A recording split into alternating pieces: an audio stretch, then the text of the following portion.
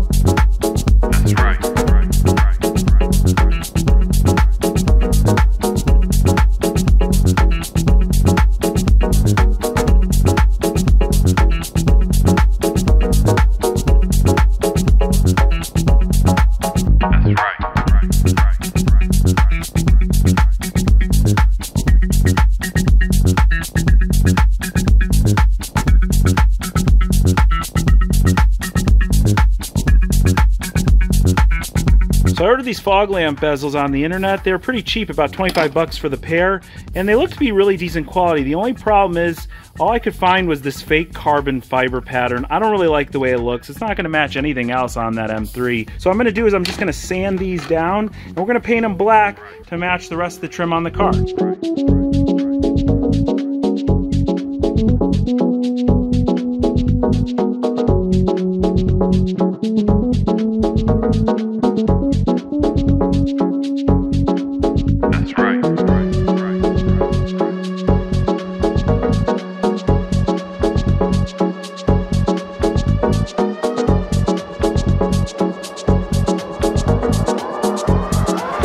If you remember when I was checking out the car before I bought it, one of my biggest complaints about the interior is how just worn out the steering wheel is. So I pulled it off real quick and the entire clock spring fell apart while I was in there.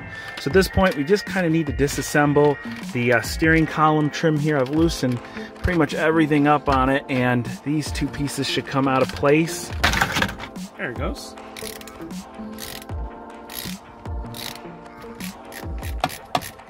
All right, there it is. Just got to take our stocks off of it now, put it on a brand new one, reassemble it. What I love about this car, you just saw a couple seconds, but this literally took about 3-4 minutes to pull all this apart.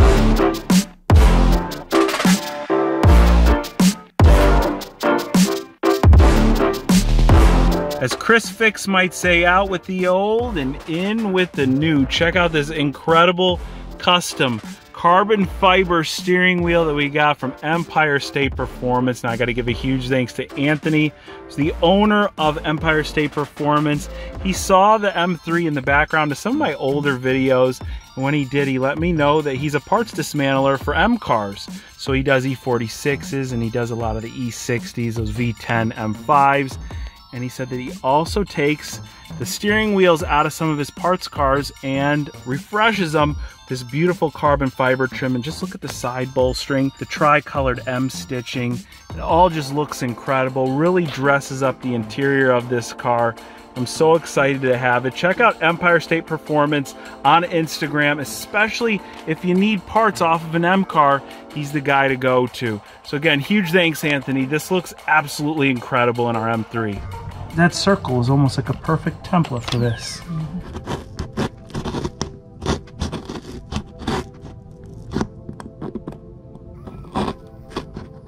So this trick is ripped off from my friend Alex Palmieri at Legit Street Cars. You can see our headlights are a bit cloudy looking, and that's not because the outside lens is bad, it's because the inside lens, while this car sat, got some moisture in it, and then it must even have grown a little bit of like mold in there. So what Zach is doing right now is cutting a hole, and we're going to turn this box into a mini oven, and we're going to do that with a heat gun. Let's see. Yeah, perfect. So basically we'll run it out, we'll close the box up. That should get things warm enough for us to pull the lens off to be able to clean the inside without damaging any of the lens itself or anything around it here.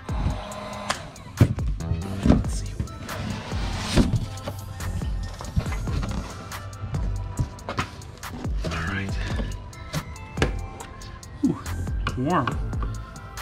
Oh, check it out. Look at that. Oh, nice. Wow. That came right up. Oh, this one's got an ant farm living in it. Look at that. Ugh. So for this BMW headlight, there's not actually any glue. There is just a gasket which keeps this all sealed.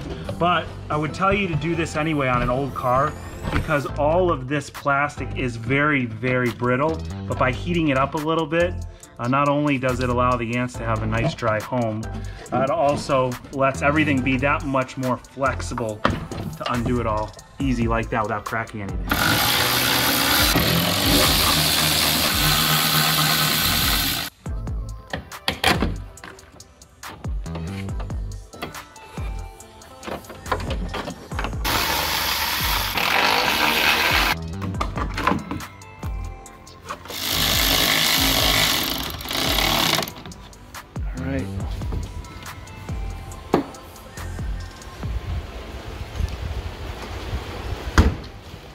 Much better. Remember what our old pulley looked like? It was missing the plastic surround. We've got the brand new one set up in place right here. Brand new, this is a tensioner pulley. Behind it is the brand new tensioner. And Mike is putting in the last fastener in place there. Now our tensioner, when we just pulled it out, fell apart in 2 pieces. So it was really good that we just went and replaced all this while we're in here. We got the AC pulleys and tensioners to set up. Put the belts on, then let's get the radiator in. There it is. Oh, that hurt a little bit? Just a little bit. I forgot about this little guy until last minute here. Remember, it was missing right here when we bought the car. They make a ton of aftermarket ones of these because I'm pretty sure they get old and brittle and crack. This one, about $4 or $5 online. That's a great savings because the independent mechanic wanted about $50 for one.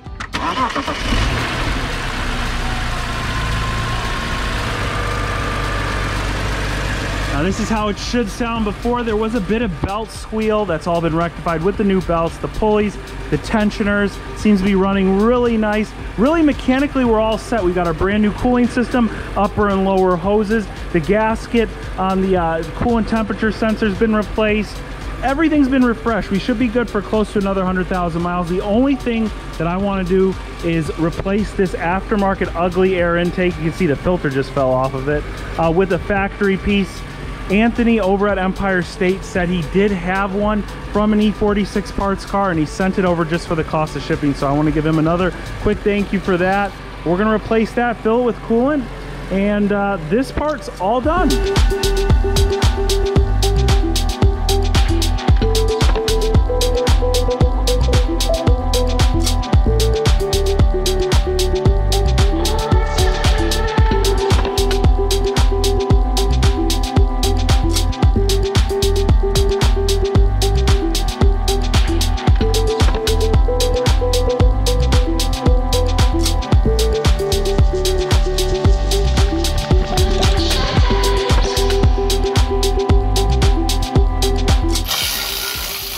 All right, Mike's loosening back up this side. Our front coilovers, brakes, everything's pretty much installed at this point, but we made a small error. No big deal because these are height adjustable. So we already fixed the error on this side. We lowered the shock down a bit and put in this reinforcement plate. Can you see it in between here?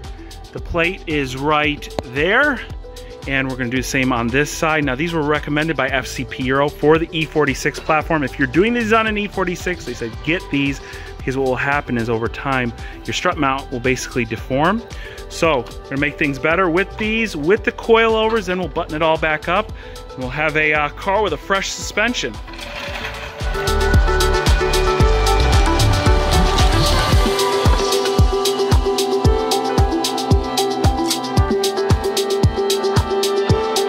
Now's the time for you guys in the comment section below. We're gonna go through a few little things here, and I want your input on it because this car is almost done, and I want you guys to like it as much as I'm really liking it. I can't believe, I didn't really imagine that it would come together, let's say this simply and this nice, starting with getting rid of that ugly black accent on the hood. Zach nailed the paint job, and our Kia red paint right here really matches the Rosso Corsa. Remember, this is the original. This is a repainted panel. Let me know if you guys can see any difference. There's no sun out really right now, but I think it looks, again, really good in person. Come down here, we get the Koenig ampliforms off of our 335. Remember, these are in bronze, but Koenig does make them in like a graphite color. I thought the bronze might be a little too loud. It turns out they look really good. So let me know if you prefer us swap these out for a set of gunmetal ones. Otherwise, I'm thinking about leaving them. And then we've got the coilover suspension from FCP Euro, and we kind of went with that stock ride height look. I like this. I kind of like stock. It gives you a little bit of room, makes things slightly more comfortable, but we could go maybe just, I don't know, a quarter of an inch lower. It might look just that much more mean. Now, I do want to mention something really quick about the coilers before we get rained out now. We've done the same exact setup on the Audi R8, the E55 AMG, and now on the M3, so I'm fairly familiar with them. I think they're good quality, and generally they cost just a little bit more, like a few $100s more than if you were to go with, say, a stock damper setup with like a set of aftermarket lowering springs. But the big deal is when you order them from FCP Euro, you know, coilovers, it's always a question of what's the quality like? Will they stand up during track use? And you don't have to ask any of those questions because FCP gives you a lifetime replacement guarantee on everything they sell, even a damper, which is considered a wear item to most. And it's the same exact price if you order them at FCP or any other outlet that sells them. So if you're gonna go with coilovers, order them from FCP Euro. That way you're backed by their lifetime replacement guarantee, and there's no questions if one of them fails, breaks, blows out, you're gonna get it replaced. And the last thing we gotta take a closer look at the tail lights. How much better does this look compared to that aftermarket nonsense? So these are an aftermarket set as well. These are an LED original style. So these would look from a distance like the same exact ones that would come on this car from the factory, but if you look really close, there are a bunch of little LEDs in there. So it kind of brings it a little bit more up to date. I'm loving the way this looks, and not just on the outside, the interior with that carbon fiber steering wheel, it's a real stunner now. I mean, just look at one little change. See that that taillight right there. It used to look just ugly from the side with that dark, whatever, aftermarket nonsense. Now we get the stock look. This looks like a factory fresh old car with the newer style paint job. It's just coming together really good. Projects like this make me feel good, and I hope you guys are enjoying this project as much as I'm enjoying working on it. And of course, it's not just me. Got to give a huge thanks to Zach over at Ultimate Rebuilds for coming through on the paint side, and my buddy Turbo Mike, which if you guys have been watching since the early days, you're familiar with him for helping me with the suspension work. Now this car is really ready to drive. It just doesn't look it because it's missing the front end. I've got a few little trim pieces coming in, and then we're going to get that front bumper slapped on. I got to see if I can polish some of the haziness out of the headlights to make them look appropriate, because again, the rest of the car looks so great. So if you can't wait to see the E46 M3 put back together and looking fresh, be sure to hit that like button. Also, if you're not already following me on Instagram, where I post all my new projects and updates to the current ones like the E46 M3 or the purple Lamborghini, which we're going to get an update on soon, follow me on Instagram right here. Click the link in the description box below. Guys, I got to give a huge thanks to each and every one of you for watching today, and I'll catch you very soon.